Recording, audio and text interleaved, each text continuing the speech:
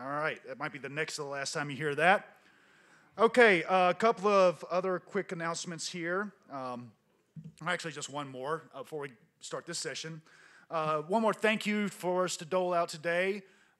She could not be with us here today, unfortunately, but for any of you who follow our social media feeds for the Big Sky Passenger Rail Authority, be it our Facebook page or Twitter account or Instagram or whatever, behind the scenes of that is one of our fantastic volunteers, Miss Kim Whitmore, who lives in San Diego, California, actually, but Kim has been with us right from the beginning, has been a valued member of our communications committee team, and it's also just indicative of how the interest in and the desire for the restoration of expansion of passenger rail service across southern Montana and across the rest of the Northwest is not confined just to us here in Montana. It is widespread. We've had this experience from the get-go where people from around the country have come out in support of BSPRA, come out in support of our efforts, and lent their own time and expertise to trying to help us get where we want to go.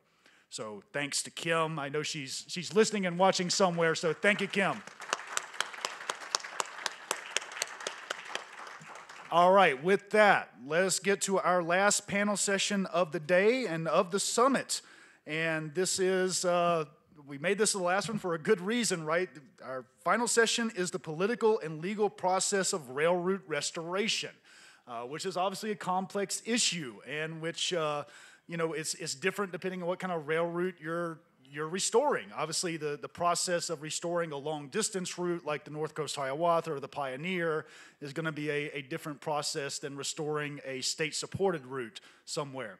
So with that, I'm going to turn it over to our moderator, Ms. Margie McDonald, former representative in the Montana legislature for a district here in Billings, and also another fellow Glendivian, a born and raised in Glendive, Montana, where I'm from and I live and represent on the BSPRA. So Margie, welcome up here. And our panelist, Karen Hedlund with the U.S. Surface Transportation Board, and Jim Matthews with RPA up on the stage there. And then joining us remotely, we have Senator Chris Gorsuch from the Oregon Senate Rail Caucus, Peter Fletcher from the La Crosse, Wisconsin Area Planning Committee, and Scott Rogers from the Eau Claire Area Chamber of Commerce. It's all yours, Margie. Good afternoon. Thanks to Jason for introducing me, and it's kind of a coincidence that we're both from Glendive. I have to say that I was born and raised in Glendive. My parents moved there specifically because it had daily passenger rail service that connected them to the Twin Cities, where they met and had gone to college. They had 6 kids. They raised us there. We all went to college and rode the North Coast Hiawatha, going to Missoula, going to Bozeman, going to the University of Minnesota. And so I grew up on this line, and I have a very strong conviction that it makes sense. It makes sense for the region. And that's what this panel is about. It's about how do we get it done? And specifically, we have a group of us, couple folks from Wisconsin. The reason they're on this panel is because they've figured out ways to get it done there. And so we're drawing on some of their experience and expertise. We have one of our leading people in regulation of railroads, and she oversees the process. She's going to talk about the steps. And then we also have one of the leading national advocates for passenger rail, and that's Jim. And then we will have a state senator from Oregon. So without much further ado, let me introduce our first panelist, which will be Scott Rogers. He is the Vice President for Government Affairs for the Eau Claire Area Chamber of Commerce, and he is also Chairman of the West Central Wisconsin Rail Coalition and serves on the Midwest Interstate Passenger Rail Commission. So thank you very much, Scott. Take it away. We need to unmute you, Scott. All right. We can hear. I think I just heard you now. All right. Can you hear me now? There you are. Yeah. Thanks. Very good. And I do have some slides I want to go through very quickly. So I can't necessarily see them. So I'm going to assume the first one is up. It looks like it probably Yeah, is. it is. All right, we can't see the slides as a presenter. So it should be a map of West Central Wisconsin with some contact information for the West Central Wisconsin Rail Coalition, and that'll give you a sense of the area that we're talking about and how to contact us later if you're interested. So we're the communities and counties immediately east of St. Paul, Minnesota, and you can go to the next slide. And we have been concentrating on getting rail passenger service to our region, which would be the communities between Eau Claire, Menominee, Baldwin, Hudson, and on into the Twin Cities over the tracks currently owned by the Union Pacific Railroad. You can go to the next slide. And when people think of passenger rail service in our area, they think of the 400 on the Chicago and Northwestern. And one of the reasons for that, you can go to the next slide.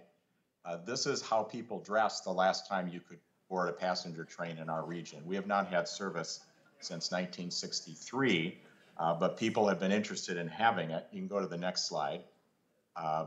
This is a map of the Midwest Regional Rail Initiative, which Wisconsin and a number of Midwest states in the late 90s proposed for a network. And if you look closely at the map of Wisconsin, there's just a dotted line to Eau Claire that is a bus connection.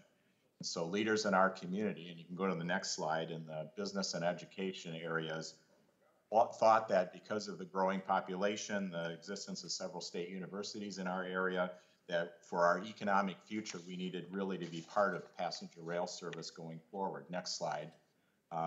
Example would be, we think to recruit and retain talent to our area, we need to be able to have passenger service. So our initial effort, number one, was to get on the map. So you can go to the next slide.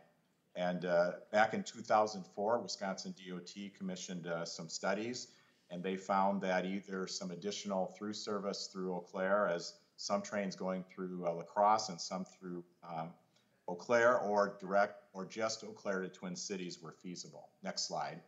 And over the years, we were successful in being included in the Minnesota Rail Plan as a phase one route. Next slide. Or the current Wisconsin State Rail Plan does show service through Eau Claire and West Central Wisconsin as part of future connections in our rail passenger network. Next slide.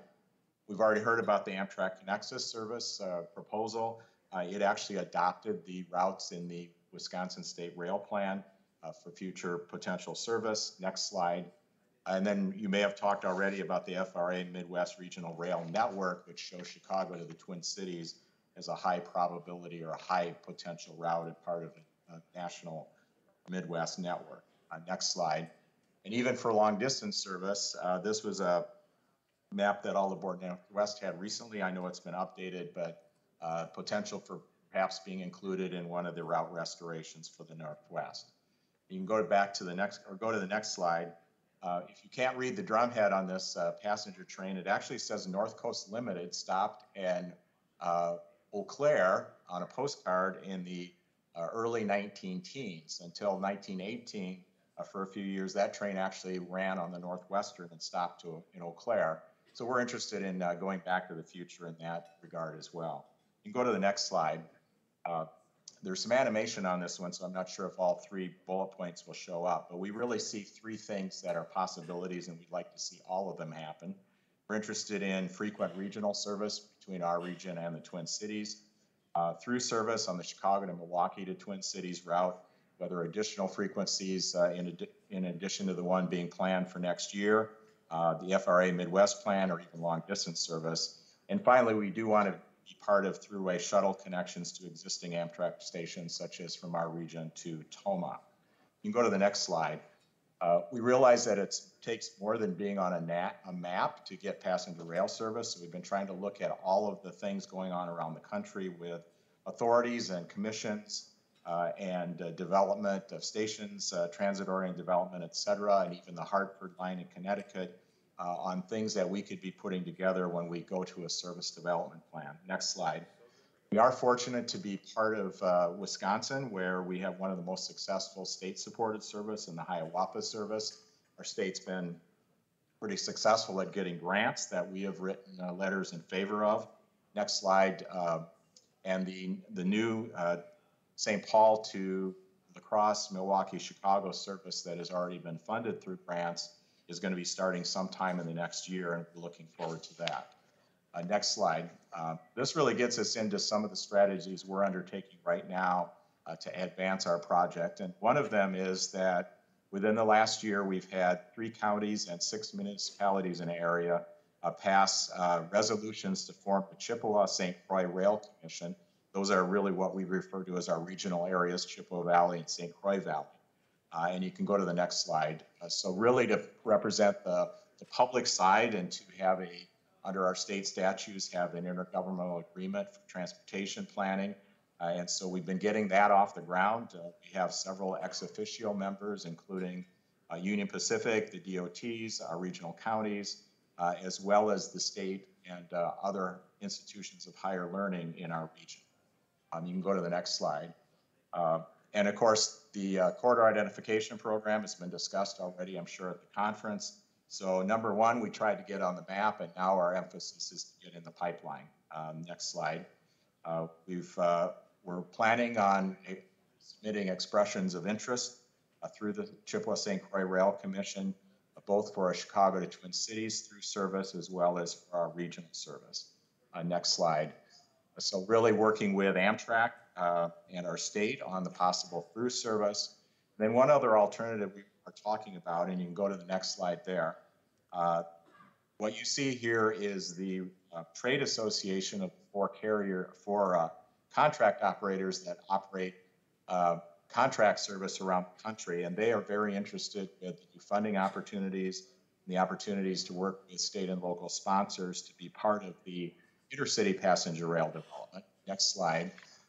Herzog is one of those. They actually won the first intercity service contract with the state of Connecticut for the CT rail. They operate a number of other services around the country. And go to the next slide. These 4 carriers operate significant rail service around our nation. And we are talking with them, the commission, about doing a project called a market sounding, which would bring all of the stakeholders together to look at the Eau Claire to Twin Cities corridor, what it would take to operate that service and make it efficient. So you go to the last slide.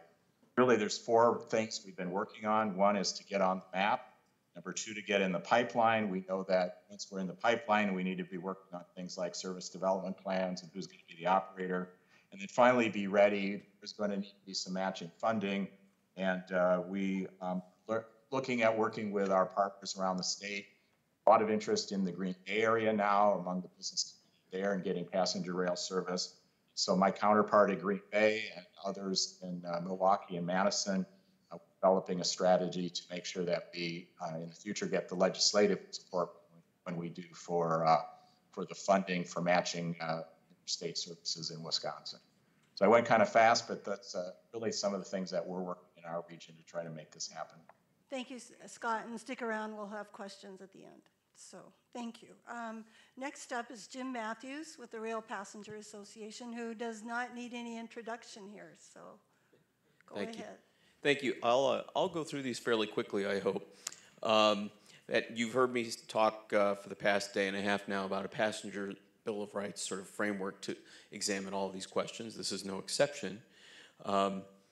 We think that the right of access is a very important element of the restoration conversation.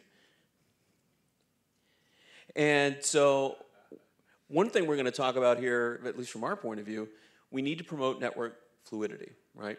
And that means there is a substantial public interest in Amtrak's access rights. And there is an executive order that was signed, and that executive order calls on the Surface Transportation Board to consider the carrier's fulfillment of its responsibilities under 49 U.S.C. 24308, which is about Amtrak statutory rights, when considering other transactions. Gulf Coast Restoration, we're hoping for a good precedent here, and it's embarrassing for me to say that sitting next to a sitting member of the Surface Transportation Board, but I will just say that we are hoping for a good precedent there. But speaking of the STB, one thing we think is clear is that the STB is about to become a much busier agency than it already is, and it's already a terribly busy agency. And we need to systematically include passenger effects as we begin to concentrate more on restoration efforts. And we were very pleased to see that the Congress recognized that and made funding a passenger rail desk at STB a priority. At the same time, we think that with $66 billion floating around to supercharge passenger rail service, it's probably time to take a look at the Federal Advisory Committee Act authorities to work on setting a passenger-focused panel up to join the other three that are already in service at the STB. They've got a very, very big job to do, and to the extent that all of us can help, I think that would be a useful thing. Permitting reform. You heard my colleague Sean talk about this a little earlier. We see that this sort of overwhelming bias towards highway funding as a real policy failure for our country. There's nothing wrong with highways. We all use the highways, but it is completely out of proportion to the need, and it creates a lot of things that frankly are disincentives to other modes and are very harmful. They're harmful to people, they're harmful to the climate. And right now, the environmental review system sort of perversely favors highways over expanding transit and rail. So we want to see that change because, again, we think that there's as we start talking about restoring routes and restoring service, as well as putting new service in place, this conversation is going to become more acute. We also think that FRA is going to need more capacity. This is another agency that is going to be a very, very busy agency, much more than it already is. And so we think that the states and the regional rail authorities need access to people with expertise in rail operations and project management. And you could standardize some of these conversations and not have to keep going over the same territory over and over again. And to the point that was made in some of the previous panels, if we want a more collaborative environment, well, we have to have at least a kind of agreed framework and an agreed sort of set of lanes in which to operate. And that would help with that. We think that just managing the expanded grants program is going to be a heavy lift for FRA, and we think they need more resources. They do a great job, and I count many, many of them as friends, and I think they're overworked. And I think that we're already asking them to do a lot, and we think they need to have more resources. The one last thing I would say is the point that's been made repeatedly all afternoon is that we have to walk and chew gum at the same time. We cannot wait for things to happen. While we are waiting for the longer term efforts to take place, we have got to start doing the work now that's required. And some of that is going to mean looking at getting yourself into the pipeline, doing that sort of basic blocking and tackling to roll out why you're doing it and what your projects are and what the benefit is. And so you don't have to wait. And so I would just urge everybody to really consider the exhortations that you've heard here really since yesterday. You're not committing to anything, but you've got to raise your hand. You've got to get involved. We are happy to help with that process. I'll be sitting down with Kentucky DOT later this week, having that conversation. I won't say quite how it developed, but I learned recently that Kentucky DOT didn't realize there was federal money available. And that's as of this week. So, there's a lot of work to do out here. And so to the extent that of places that want to get involved, help them raise their hands. Because you guys are here, you already have that advantage that they don't have. Help them raise their hands. So that's the way to do that. Thank you. Thank you so much, Jim. And next up we have from the Surface Transportation Board, Karen Headland, who has a long career as a legal advisor to government agencies and private investors and lenders on development of broad-scale infrastructure. She has now been appointed to the board, and so she's going to walk a fine line as she walks us through what the legal steps are, because she is literally in the process of making decisions in this area. So she'll be conscientious, and she knows she knows what the limits are, but we may not be able to ask her every question in the world. So go ahead, please. Thank you. Thanks, Margie. First, this word from our sponsor. Nothing I say represents the board or any other member of the board or myself or any opinions on anything. When I was first approached to come join you this week, I said, oh, great, I can talk about the Gulf Coast proceeding, because the thought that that was going to be, perhaps would set a precedent or some guidelines about how these issues ought to be litigated or negotiated in the future. But the process, which I will at least describe some of the elements of it, has taken longer than I think folks had anticipated, certainly that I did. So I'm very limited in what I can tell you about it, but I thought just walking you through the history down there, which John Robert probably ought to be talking about more than me, because he lived it all and is still living it, is interesting. So the history of service on the Gulf Coast goes well before the creation of Amtrak. And when Amtrak was created, it took over something called the Gulf Wind, which I asked John Robert what it was, and he looked it up, and it was a train that ran from New Orleans to Jacksonville. But what happened when Amtrak took over all these lines is that many of them were discontinued, and that was one of them.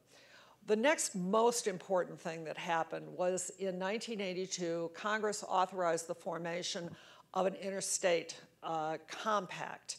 And it's that interstate compact that became the Southern Rail Commission that has really been the moving force for restoring rail along the Gulf Coast.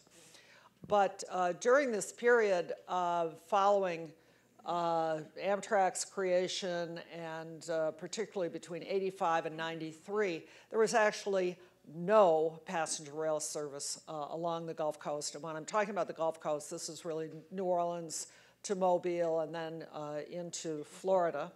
But in 1993, the Southern Rail Commission did manage to negotiate with Amtrak an extension of the Sunset Limited, which ran from LA to New Orleans, got them to say, okay, we'll run the Sunset Limited, it won't stop in New Orleans, we'll take it all the way to Florida.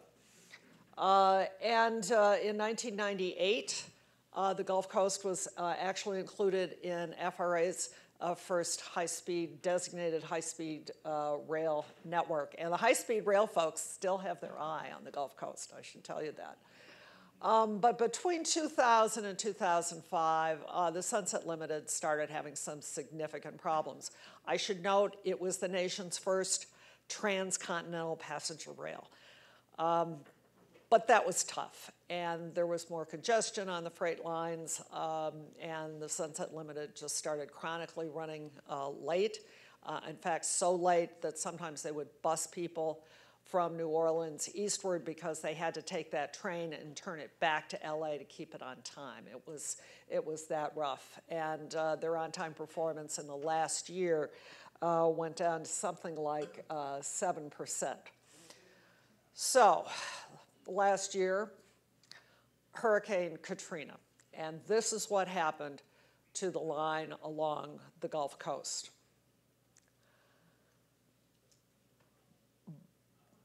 The freight railroads restored that line. It's in pretty good shape today. But Amtrak chose at that point in time to drop the Sunset Limited. It was having too many problems, and so they just let it go. But the folks in the Gulf Coast, they didn't let it go. They wanted it back.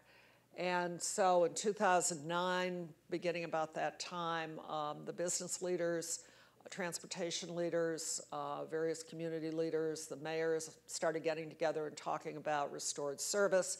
And I do remember at one point they invited a certain deputy administrator down to Mobile to talk to the mayors about restoring leadership. And the Southern Rail Commission really took the lead on all of this and got Congress to pass, as part of the FAST Act in 2015, a law that created something called the Gulf Coast Working Group. And they went together to work. They were directed by this statute to select a preferred option for restoring selected service, to develop a prioritized inventory of capital projects, and to do cost estimates, and also to identify both federal and non-federal sources.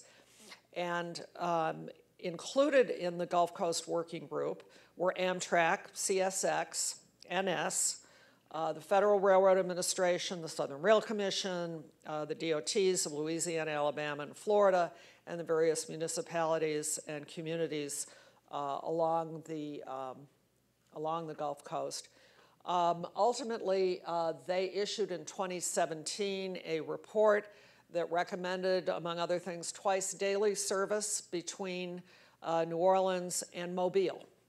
And they found that the Gulf Coast could probably, service could commence with only about $5.5 million, really to restore or build stations that had been long abandoned after Katrina.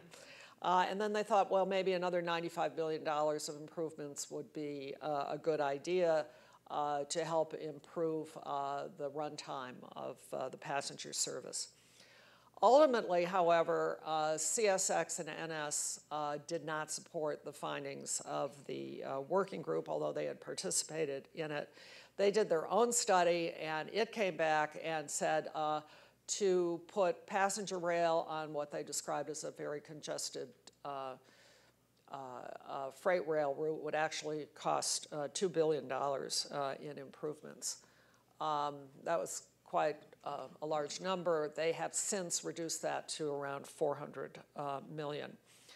Amtrak, in turn, objected to the study on the grounds that the freights had not shared with them or with FRA some of their assumptions or their methodology, which was proprietary, and various inputs. So things kind of came to loggerheads. They did subsequently agree, this is Amtrak and the freights, they agreed to agree to a new modeling study. And that agreement, however, expired after a year with no study. And at that point, Amtrak then filed a petition before the Surface Transportation Board. And this is the first application ever filed under this section of the law, and I want to read to you what it says up there. These are kind of the key sections. There are other provisions in the statute, and the various provisions of the statute have raised various issues in the proceedings, so I'm not going to touch on that. But the key provision is when a rail carrier does not agree to provide or allow Amtrak to provide for operation of additional trains over a rail line, Amtrak may apply to the board for an order requiring the carriers to provide or allow for the operation of the requested trains after a hearing on the record. And that's critical because we had one, and it's really a trial-type hearing. The board can order the carrier within 60 days to provide for operation of the service. The other most critical part of this legislation says the board shall consider, when conducting the hearing, whether an order would impair unreasonably freight transportation of the rail carrier. All those are pretty loaded words. So this is what has transpired since that application was filed. For the first year, from March of 21 to February of 22, a lot of motions and replies and comments were filed. And I would note that the Greater Northwest Passenger Rail Coalition did file comments for the hearing, and we certainly appreciated their comments. February 15th of this year, we began the hearings, 2 days of taking testimony from the various public entities that are in the Gulf Coast, including some of their representatives, including Mr. Wicker. We then went on for 7 more days of hearings before the entire board. I guess the staff had initially thought about, and the board had thought about actually putting this to what's called an ALJ, a designated judge to take all the testimony and come up with a recommendation. But since this was the first proceeding of its type, we decided that the full board would hear it. And so we all sat through 9 days of hearings. They concluded on May 12th, and at that point, the chairman invited them to come back with some additional evidence that he thought was missing. That supplemental evidence was just filed a couple of weeks ago on July 17th, and the parties are going to be given an opportunity to file reply to that supplemental evidence on August 31st. What happens after that, I don't even know. We'll have to decide. We'll have to see what's in the replies. So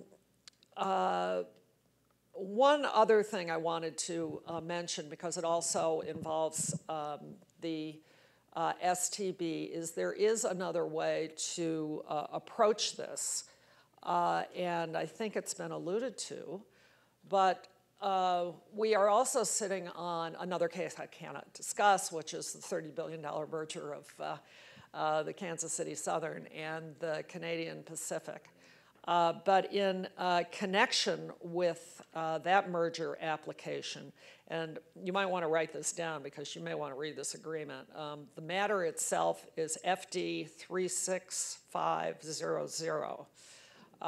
And they filed an agreement with Amtrak, and the number on that is 303645. I have a copy here, which I'm going to give you. And in that agreement, they said if this merger goes through, we agree that we will allow Amtrak to provide service between New Orleans and Baton Rouge. And then there are a number of other provisions in this agreement where they look towards working together with each other to provide Amtrak service on other parts of either KCS or CP, including a line in Wisconsin, an extension from Milwaukee to St. Paul.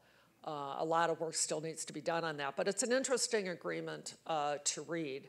And so you don't necessarily have to think about ultimately the end of this is going to be going to war against your freight carrier before the STB. Frankly, we would like never to see another one of these.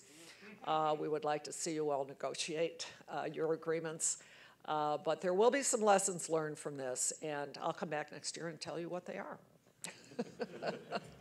Thank you so much, Karen. I think we have hopefully Senator Gorsuch on deck, and he serves as a state senator in the Oregon State Legislature, lifelong rail advocate, and serves on the Joint Committee on Transportation and on Ways and Means. So, Senator Gorsuch, are you there? I am. Are you able to see me and hear me? We can. Thank you. Yeah. Excellent. Well, thank you so much for having me. I am the state senator, as you said, for Senate 25. That's along the Columbia River and is would have a small piece of a resurrected Pioneer line. The situation in Oregon, and I think from talking with my colleagues in Washington State, it's similar there. Oregon and Washington DOTs have been focused primarily on freeways and highways. And of course, in Washington, they also have a big focus on the state ferry system. Unfortunately, in Oregon, that means that while our DOT has been interested in Amtrak Cascades, which runs north from Eugene through Portland and then on up to Seattle, and I think soon will be restored to Vancouver, BC, they have not shown a lot of interest in east-west routes. And so because of that, and knowing that this new funding was coming up, I created the Rail Caucus in the Oregon legislature. And the reason for that is that we need to have as many legislative voices as possible involved in working to convince the DOT and the Transportation Commission that kind of leads them, gives them guidance, that that it's more important to think of the bigger picture, both north-south and east-west, than just focusing on north-south. We, as somebody alluded to this earlier, we all use freeways and highways. There's certainly no animosity towards those sorts of facilities in the Rail Caucus. But the idea is that we need more options, especially when it comes to east-west. And one of the things that's really important, I think, is to consider that it was over 20 years ago that the Pioneer was discontinued. And I don't think at that time when it was discontinued, I think at about 98 or 99, that it was even getting daily service. And so we would like to see daily service. We would like to see a line that runs from city of Portland through the Columbia Gorge on the Oregon side, and then serves a whole host of important cities on down the line. So if we're talking about Pendleton, we're talking about LeGrand, we're talking about Baker City and Ontario, and then on into Boise. In fact, the old Pioneer used to connect you right into Chicago. I am right now, I would have liked to have been with you personally today, but I'm at a legislative conference in Ontario. And sadly, I had to drive the 6.5 hours to get here, and kept thinking, wouldn't it have been nice if the Pioneer was in place now? So we formed this group. The great thing, and to go back again to what was said earlier, this group is bipartisan. We have, and bicameral, we have people from the House and the Senate. We have people from the Republican and the Democratic sides. And in fact, I think even though the Democrats we have the majority, I think we actually have a couple more Republicans in the Rail Caucus than proportionally than what you see in the legislature. So this is something that's important. This is something that crosses a lot of lines. And the one thing that I worry about in talking to my DOT is that they want a policy that simply tries to get more Cascade trains. And it's like, I've taken Amtrak Cascades many times, but I also took the Pioneer once in the past. I also have taken the Empire Builder, the Coast Starlight. We have to, as politicians, we have to get the DOTs to stop thinking so small. I think that Oregon and Washington is thinking small. We need the bigger, bolder picture. And so we're going to continue trying to encourage people to get involved from a lot of places that you may not have thought of or thought might be interested. One of the things that we have is a very large concern about climate change and greenhouse gases.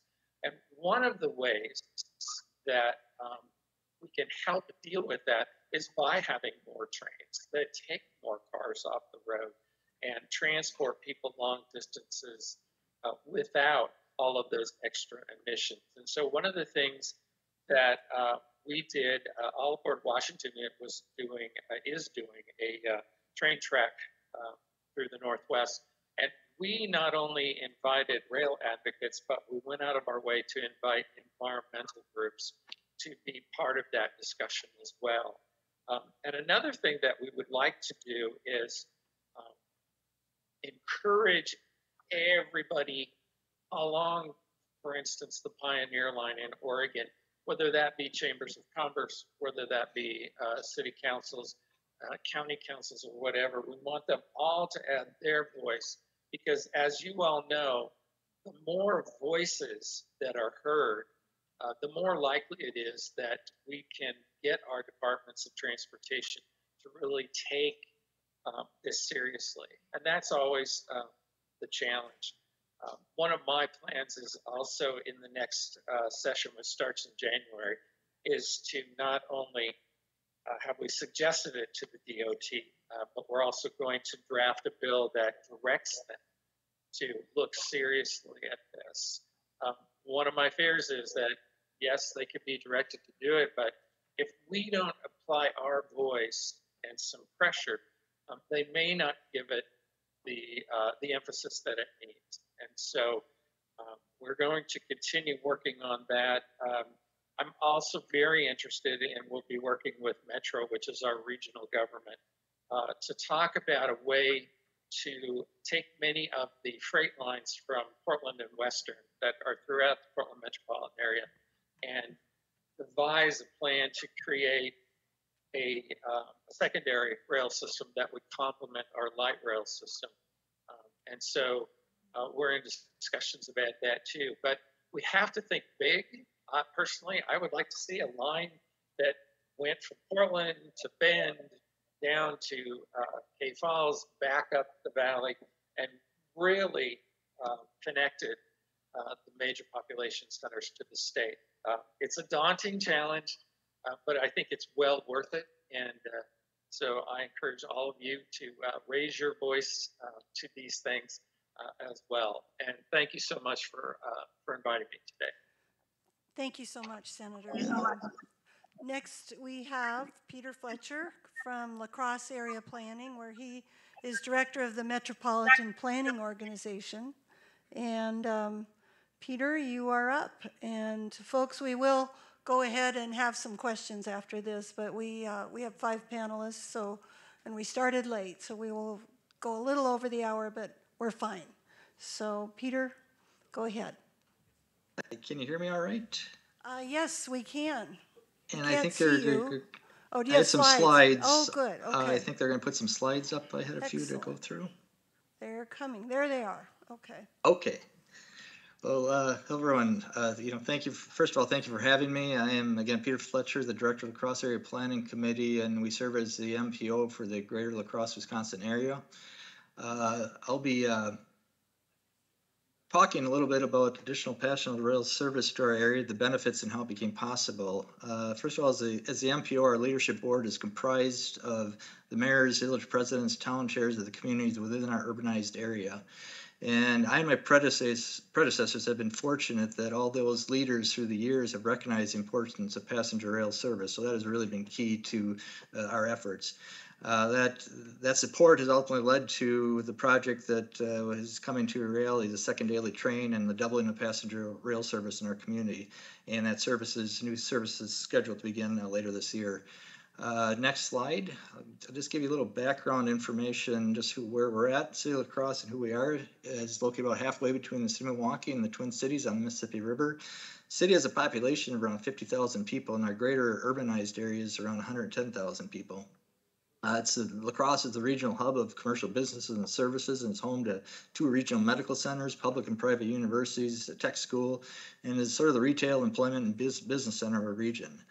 Now, historically, we've been served by the Empire Builder that provides one train stop each day, each direction. So, and as we know, service provided by the eastbound trains has been somewhat unreliable due to delays to the experience from a train west of us. Now, before my time, and over around 10 years ago, and alluded to earlier in earlier presentations, the concept of high-speed passenger rail service in our corridor was being discussed. And as circumstances changed with that discussion over the years, ultimately what came to be the concept of an additional daily passenger train on the existing Empire Builder route that was ultimately established.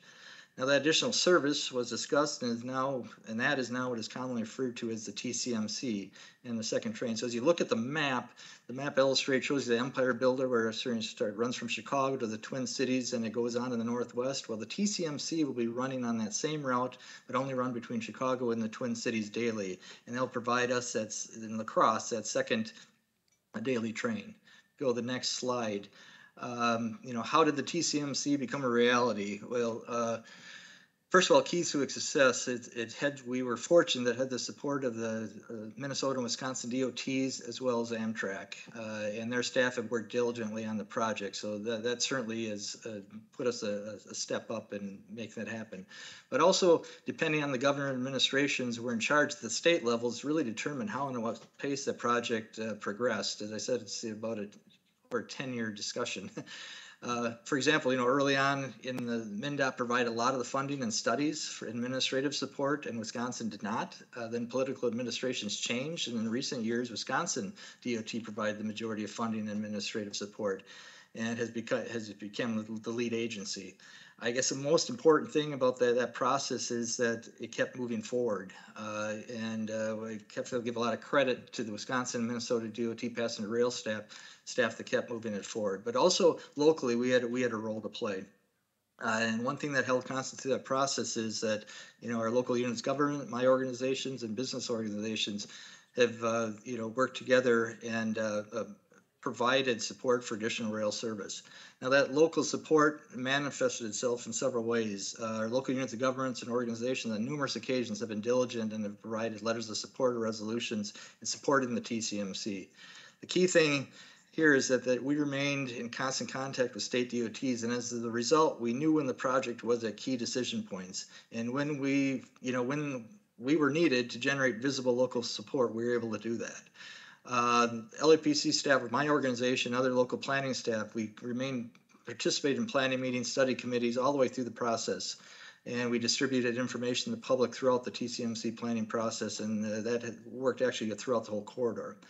We've done our best to keep the project at the forefront, even though it was a long process with gaps in progress. Again, I can't stress enough that we remained diligent and kept the project visible. My organization, LPC, also provided over $90,000 between 2015 and 2018 for studies to help keep the project moving forward. Essentially, we really provided a lot of the gap funding for some of the studies.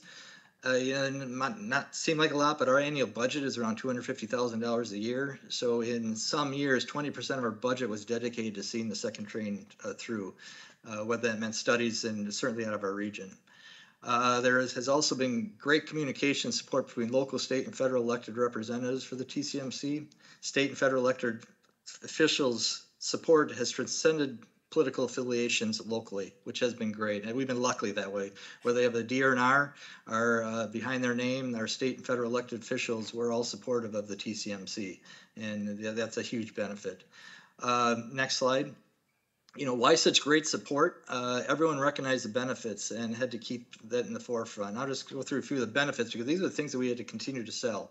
The additional service provides, better, more reliable service and connections throughout the corridor. We look at increased ridership. The Empire Builder provides around 26,000 users a year at La Crosse. Ridership is expected to double, and obviously that means more people coming in our area, visiting, staying, and economic benefits for everyone. As previously mentioned, better connections to regional business centers. Day trip meetings become more feasible. They're currently not feasible in the existing service. We'll also see a benefit for our students and universities, more transportation options, and that certainly removes recruitment for our schools as well. In general, the additional service provides more frequent, reliable service. These selling points, again, what we need to help continue with our local support. Next slide. Just as important, there are some secondary benefits, and again, these are key, and again, we had to continue to promote. In the La Crosse area, just because of the TCMC, we're going to see $32 million in rail infrastructure improvements as a result. We're going to have multiple rail crossings improved, so safety's improved. We're going to reduce gate down times. Our depot is being improved. The Mississippi River Bridge, there's going to be alignment of track and approaches and replace switches, and this has long been a bottleneck for both freight and passenger rail in our area. There are also signals improvements throughout the corridor. Now, all these improvements allow for freight and passenger rail trains to move faster and more efficiently through our area, and this will also impacts rail service to all connected locations. So even in the Great Northwest, where you're sitting, we'll receive benefits from our rail improvements. Next slide. Just to conclude, being a person that has worked with public transportation coordination throughout my career, one of our biggest struggles with public transportation is first mile and last mile connections, and La Crosse is no different.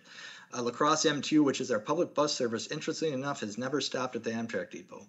Whether due to the rail crossing, street street configurations, or Amtrak dependability that never stopped. So our college students, residents, businesses had never had a public transportation connection to Amtrak. With the TCMC and the added service, MTU will now be providing daily service to the depot in the future.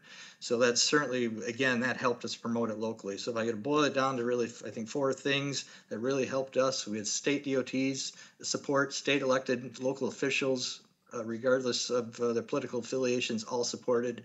We kept the project visible, kept promoting the benefits. And next slide with that, I'd like to just thank you for the opportunity, and hopefully it's been somewhat informative. And at any time, feel free to contact me. So appreciate it. Thank you so much, Peter. So we have about 10 minutes for questions. And okay, straight back there.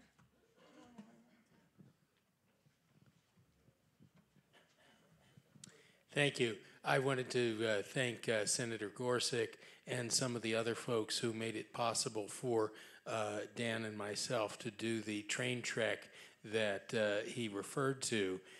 We have found that talking to individuals in local communities is really important to make it possible for the visions that we're all sharing to become a reality.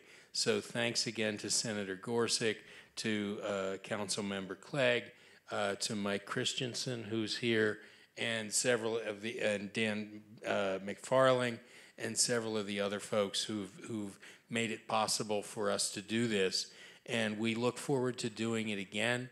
And if anyone is interested in having us do on the ground interaction with your community, please talk to us. We'd be very interested. Thank you. And then we had a question back here behind, right there. So more of a comment than a question. Ron Pate, Washington State DOT Director of Rail Freight and Ports. And I felt I had to kind of say something about some of the comments here. I would like to say my team, as far as rail planning, we're one of the best in the nation. I think FRA, if they're here, they will say that we're very successful at federal grants. I'd also like to say my team, we don't think small. We have looked at all the rail systems.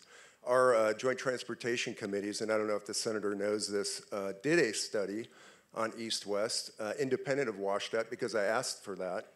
And it said it wasn't a good idea right now.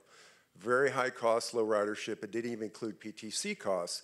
So our position, is informed by that study, but we're certainly willing to engage with Amtrak as they look at their national study and looking at that route. So that's kind of where we're at. Thank you. Yeah, thank you, Ron. And any comment from the panel? Okay. Others in the room? Any questions, comments? Oh, Dan. Somewhat to the point of together we can do this. And I have a question, and I would indicate that I think Peter Fletcher has provided his answer pretty much on how you get the job done. But what would be the top 3 recommendations, 1 to 3, of panel members as to how we secure a positive recommendation for both of the routes endorsed by the Greater Northwest Coalition, the North Coast Hiawatha, Limited Hiawatha, and the Pioneer Road? How do we get it done? Top 3 ways, up to 3 ways that we can be successful. We'll start in the room with, let's start in the room with Jim, and then we can go to Karen, and then we'll go across the people on screen. So Jim, go ahead. Okay, so hold on. There we go. Sorry about that. I think number 1 we've actually heard already today, which is however you do it, you're going to have to bury whatever hatchet you have to bury and make peace, which means that you have to make sure that you have good partnerships along the way. And the great thing is that BNSF is already, ex officio in the authority. So you're kind of checking that box. But that is very, very important because everyone has to work together to get it done. The second thing I think you have to do is to make sure that the political support is strong and remains strong. I think we've seen too many examples in the past and past programs where the political support waned and people actually gave money back. We can't have that happen. So the support has got to be rock solid. And then I think the third thing is you have to make sure that everyone in the communities that will be served recognizes the benefits to the communities of the service. That this is not about, hey, we want to do a train because we remember it when we were kids and it's cool to have a train. These folks need to know that this is something that will benefit them, benefit their families, benefit their businesses, benefit their communities, benefit safety. All of those things have to be addressed and reinforced every single time you talk to them, because they have to understand why this is a good idea. And it's about a lot more than just running a train. I think Abe said it this morning. Got to go away from being an operation and being a service. So you have to make sure that folks understand the service that will result from these investments. Thank you, Jim. And Karen, do you want to add anything? And then I see Chris will be first. He's put his hand up. Oh, I have a lot to add. But I think I'm going to have to hold back, except on one issue, and that is funding. In doing the planning, and Ron and I have worked together on exactly this issue. It's very important to be realistic about what it's going to cost. And there will be differences of opinion as to what it's going to cost. But it's got to be based on really good planning and good, transparent planning so everybody understands everything that went into it. And then the other thing is, you know, once you get a good understanding of the costs, then just immediately start working on the funding. You can't start working on funding too early. Both the state funding, the local funding, maybe some private funding, and federal funding. Don't assume that money is going to drop out of the sky. There will be opportunities that come, you know, along the way. They, up to this date, you know, come every 10 years from the federal government. And the states, you know, all the states have their challenges, and but that would be my second recommendation. And then one point that I wanted to make is that we've been talking occasionally about interstate compacts, and the Southern Rail Commission was authorized by an act of Congress. The Port Authority of New York and New Jersey was also authorized by an act of Congress. But if you are not sharing tax revenues, you don't need an act of Congress. So talk to your lawyers about whether you really need to do a congressionally approved interstate compact or whether you can do one based on intergovernmental agreements, and so you don't have to go through the machinations and the brain damage of having to go to Congress and get an interstate compact approved. Thank you, Karen. We'll go over to Chris. Thank you. The one thing I wanted to say is the information is there. The folks, one of them was just speaking, the folks from All Aboard Washington have some excellent statistics about economic development and the positive economic influences that restored train service can provide to a community. The other thing I would say is that the gentleman from Washington, my comments are based on what I've heard from other legislators, rail advocates, and so forth. So I shouldn't be speaking for them, but I can definitely tell you the state of Oregon has some problems when it comes to rail. And finally, the one thing to remember about the Pioneer corridor is that, you know, when it was dissolved about 25 years ago, development was much less than it is today. Cities have grown considerably. Greyhound and other transport alternatives have been reduced. Airlines have have reduced flights to many places. And one last thing that I would say is a lot of times people go, well, you're trying to help private railroads, and how is that okay? I would submit to you that if airplanes needed rails in the sky, that the federal government would do that. And so why is it different for passenger and freight? Because look at how much we invest in airports around the country and all of the infrastructure and everything else. United, Delta, they couldn't function with a lot. They couldn't function well without a lot of that infrastructure. So I see no difference between improving freight lines so that passenger can so the passenger can also thrive. And I think it's kind of it's unfortunate that we get into this. Well, that's private, and this is airports are public. So anyway, thank you again for allowing me to make a comment. Thank you, Senator. And I think we'll go to Peter next because we ended with him. So we'll let Scott have the last word on this question, which is a great question to wrap it up on. So top 1, 2, or 3 things you would recommend to those of us who want to work on this and make it happen.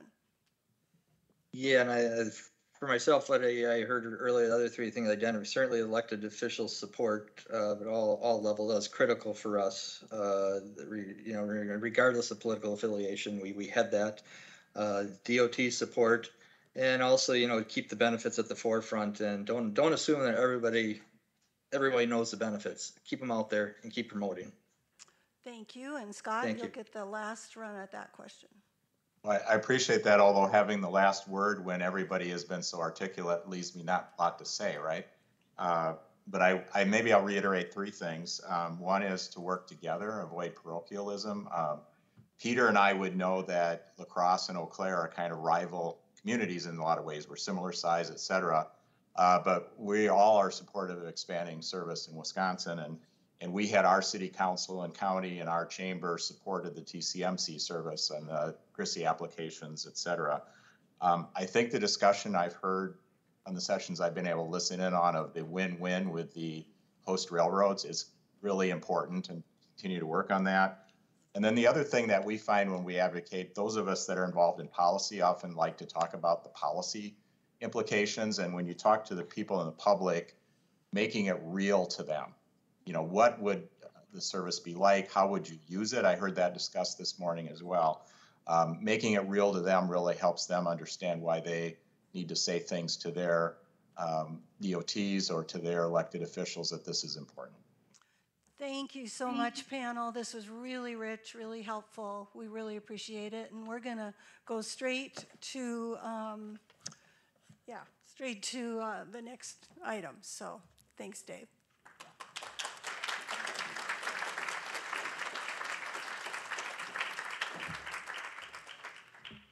All right, and we're going to keep this relatively short and succinct, knowing the hour of the day and everything that you have absorbed up until this point. So again, on behalf of the Board of Directors of the Big Sky Passenger Rail Authority, thank you for joining us for this first and inaugural summit of the Greater Northwest Passenger Rail Coalition. And also, I thought maybe we would have an announcement to make as far as where the next such summit would occur. We were not quite there yet, but stay tuned for that. A few just general announcements, and then I want to give you a final opportunity to say anything that you would want before we adjourn here for the day. So thank you also, all summit sponsors. You all made this possible. The staff working in the background made this possible, and all of you either virtually attending online or in the room made this possible. I really do hope that you found it valuable, informational, and maybe even a little bit inspiring the past day and a half. Following the summit, there will be a summit evaluation going out for folks to fill out. This will be something that will be available by way of likely an online survey or form, so be on the lookout for that in your inboxes.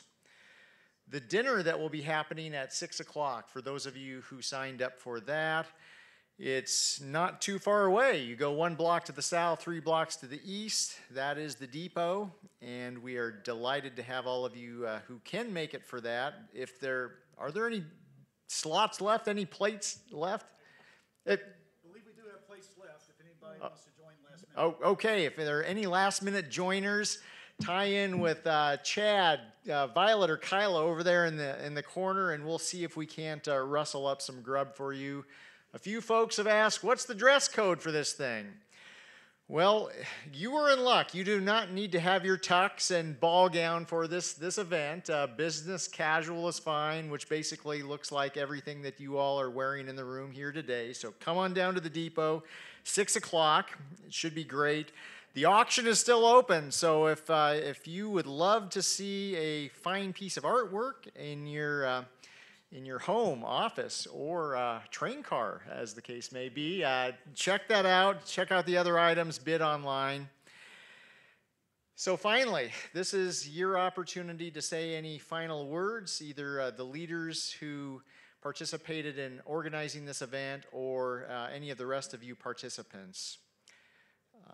I think for many years and in many contexts, we approach passenger rail, have approached passenger rail from a position of scarcity rather than abundance, of obstacles rather than opportunities. Well, I think we've made the case as articulately as we can that together this is something that we can do.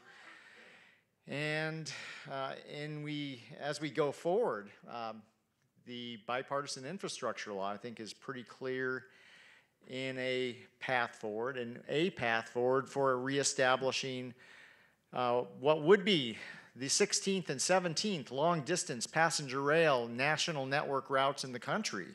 And so we're pretty excited about that opportunity with the breadth and array of folks who have been assembled here from the Pacific Northwest to the Lake States. We've seen other opportunities for inner-city corridors, and that too is something that is on the table. President Clegg, is there anything that you'd like to add before opening it up for the audience?